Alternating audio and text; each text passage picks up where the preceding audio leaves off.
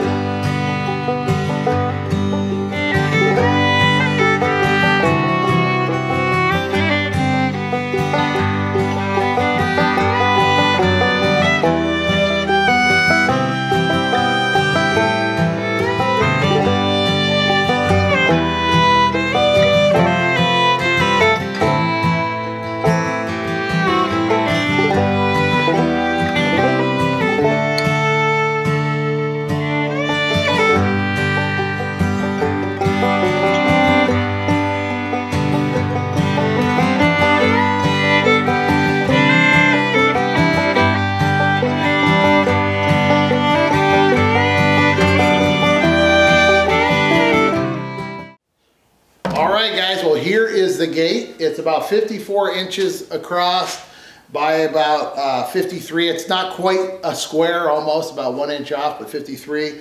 These are 48 inches, but I butted them up against the top here and bottom, so that made about 53.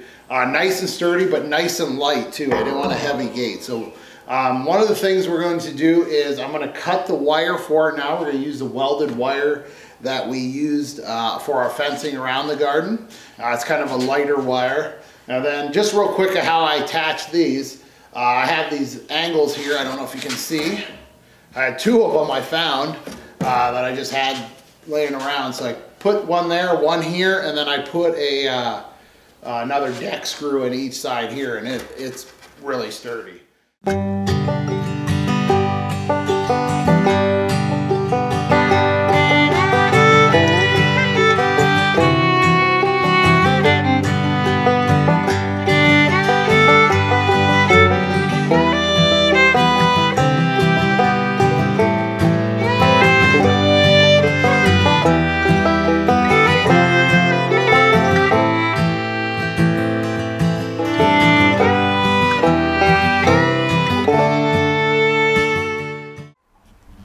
Well, that's what the gate looks like, all painted.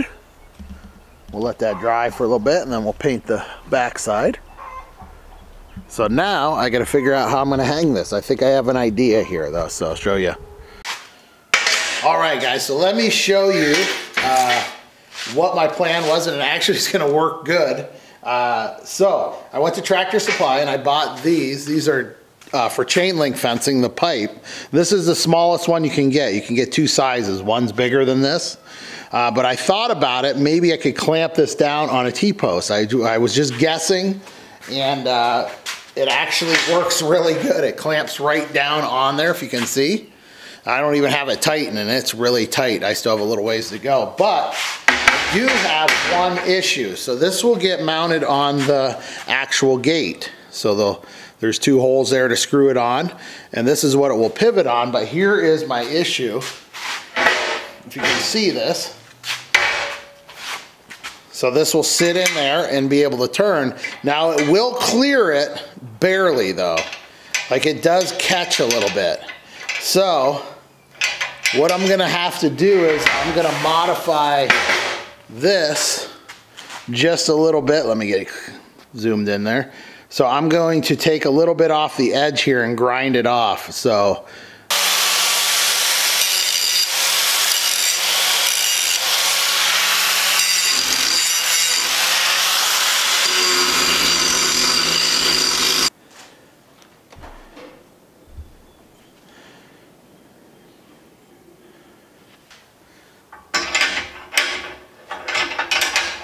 spins nice in there.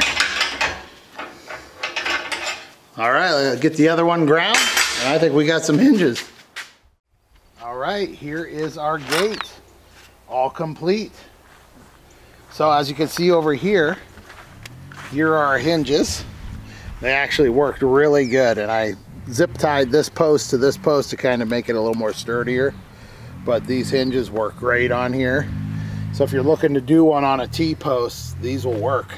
They work actually really good. And just a little latch on here, and you can open it. And I have a little piece of rebar in the ground there to kind of stop it from hitting the fence.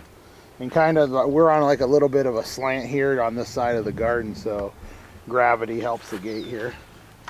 But very easy to close, and close it up. And there you are.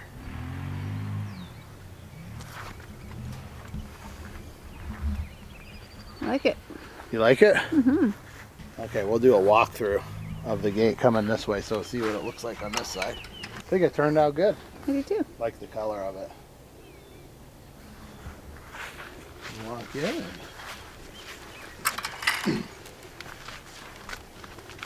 There's our gate. And our coming along garden.